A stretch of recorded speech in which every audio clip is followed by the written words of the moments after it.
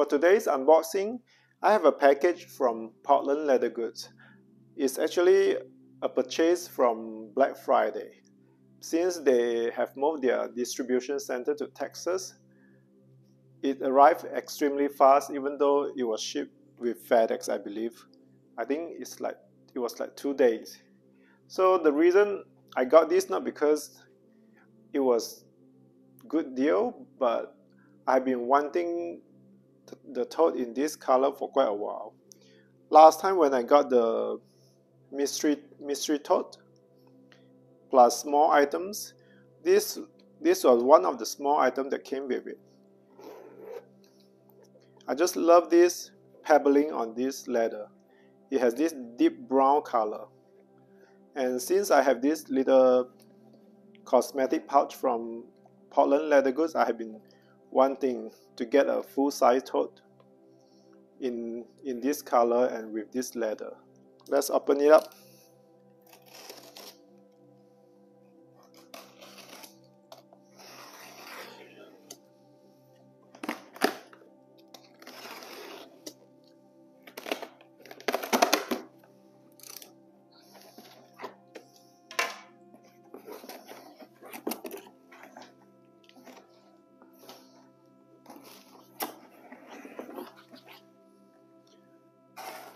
They usually come with this little leaflet, and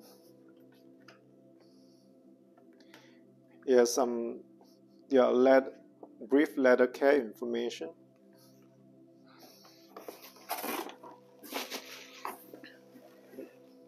They pack it pretty well.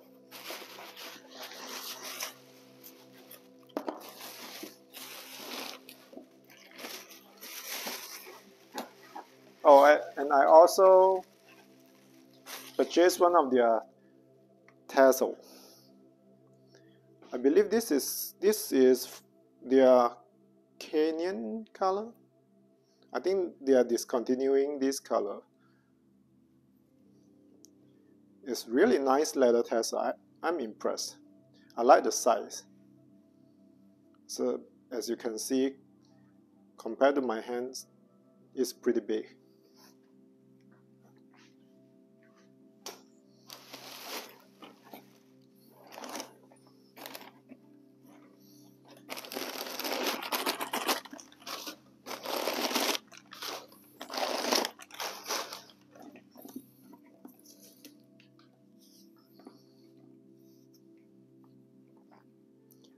So this is considered their full-size crossbody with zipper. It has a zipper closure. They have another option that's without this zipper closure. So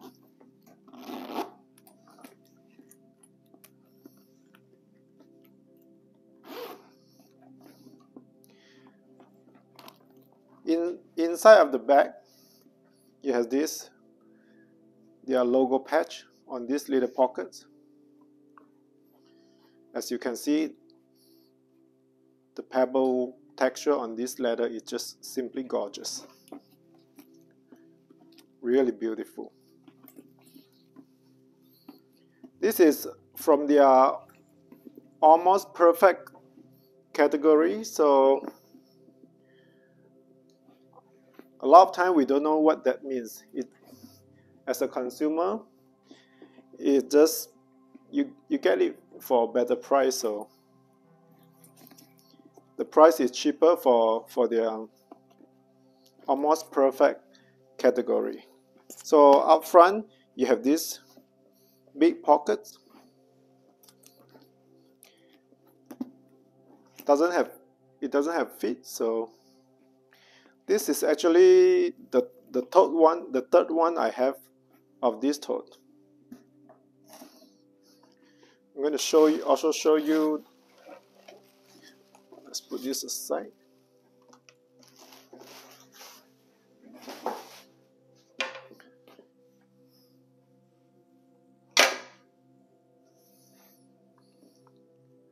So this one is they call it groupie gray. It's their gray color. It's not really a suede texture, but because suede is suede texture is the other side of the leather. So as you can see, inside of it is the suede texture. But I believe this kind of texture is like they sand it down. It has this velvety texture. And then the other one is, this one is in their grizzly color. This one actually smells really good. They all smell slightly different. Let's see if the cold brew color smell at all. Yeah, it smells pretty good. So as you can see, this one is a smoother texture and it's a little bit more structure, slightly more structure. And then this one is a little bit softer. Also a tad lighter from the grizzly color as well.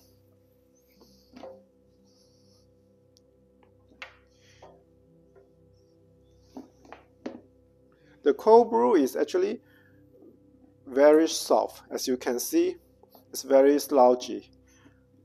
I'll have to stuff it and reshape it a little bit because it probably distorted from the shipping a little bit. I believe the gray one was their earliest version. As you can see, the strap is they're using this stud adjustment thing, and they don't have another catcher here to catch this flap if you adjust it to a shorter length. And then the strap for the grizzly color, they changed it to this buckle belt feature, and then it has this loop catcher thing that just hold on to the extra length of this strap. So I definitely prefer to have this so that the tail end is not flapping everywhere.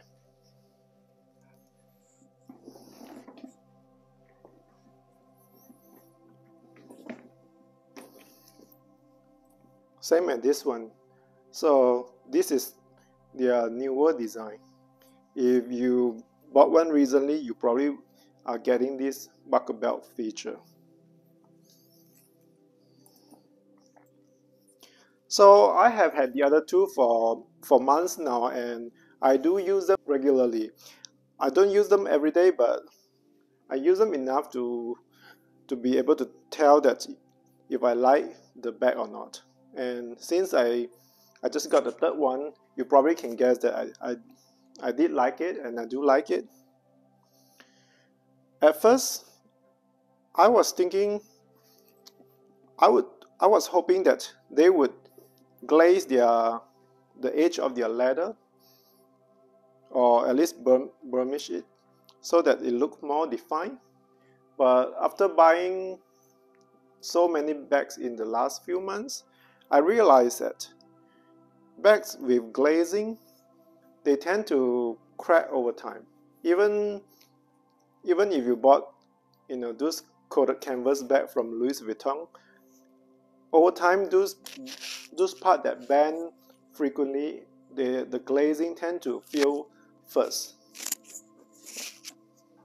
So I guess I see the point. That's why they decided to go with this design decision. One thing, you save cost. Second things, it's less likely your customer go back to you say, hey, can you please repair this? Because as they do guarantee their bag, so that way it's less likely the bag needs repair because there's no glazing to repair on the bag. And at the end, I feel like both bags could be good. It depends on how you like the look, And sometimes you want to carry a bag that look more refined, more elegant, and with this you do able to dress up a little bit. Depends on your outfit. and it's so simple and straightforward. It just blends in with whatever outfit you have. One thing though, even since it doesn't have feet at the bottom and it does have this folded corner design, you will likely to have some kind of corner wear. It's not so obvious on this one, and it's okay on my grizzly, but you can definitely see some discoloration. So I would be careful with where you put it if you bought their tote bag, because or any company, if you have tote bag that with this kind of folded bottom design, then you may want to hang out your bag instead of leave it on the floor frequently, because you are likely to develop corner wear fast.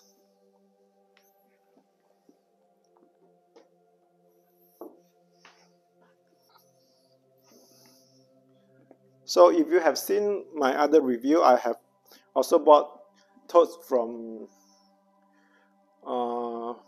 so many from Parker Clay, from Go Forth Goods. They all different in their own way. I believe all these bags are not vegetable tans. I think they are chrome tan leather, and the leather thickness are all different on this bag as well. I love the leather on Go Forth Good, but sometimes it could be a little heavy, and if you carry a lot of stuff, and if you personally have, you know, back pain or something, so that may not be a good option. I found that with Portland leather goods, the thickness and the weight is about right. It's thick enough that you feel like it could be durable and it could last for a long time, but not so thick that you feel like when you pick up this bag, you feel like, oh, this is so heavy. The weight is just about right. And with this crossbody tote, I like that the branding is minimal. Like, you don't even quite able to see from the pocket here. The more obvious branding on this bag is the inside. They have this kind of a cute logo patch on the pocket.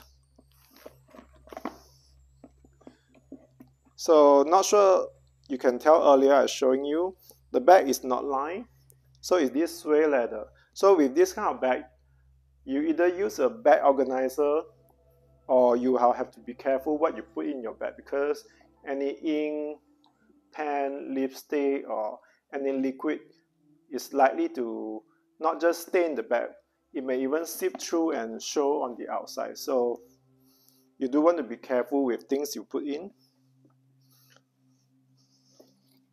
And for me, I prefer the zipper closure. Since they also offer the one without the zipper closure, you can choose that if you don't like this flap that kind of bother you accessing your bag. But for me, I like to close it that way. People can't reach into your bag, or it's less likely things fell off. So if you look at the side, it actually has this rivet that on both sides. The rivet is to hold on to the D-ring inside, kind of a hidden D-ring. Let me try to show you. Hopefully you can see it, the D-ring here. So this is for you to clip on the crossbody strap.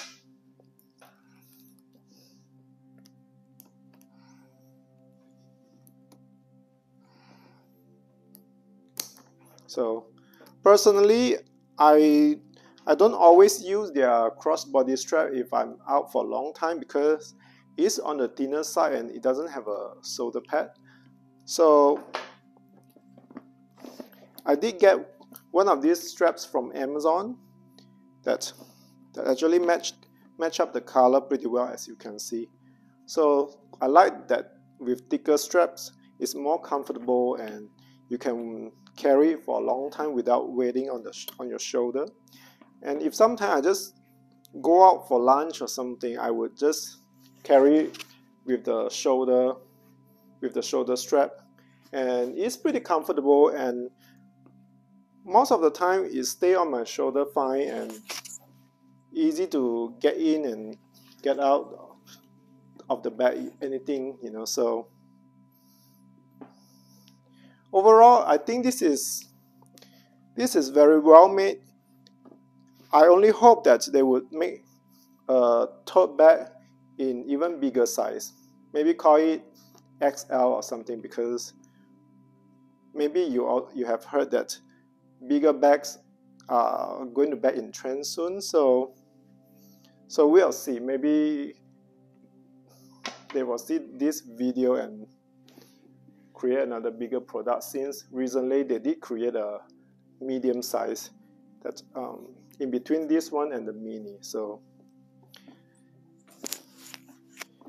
yeah, first impression looking at this crossbody tote in cold brew color is a little bit more slouchy than I expected.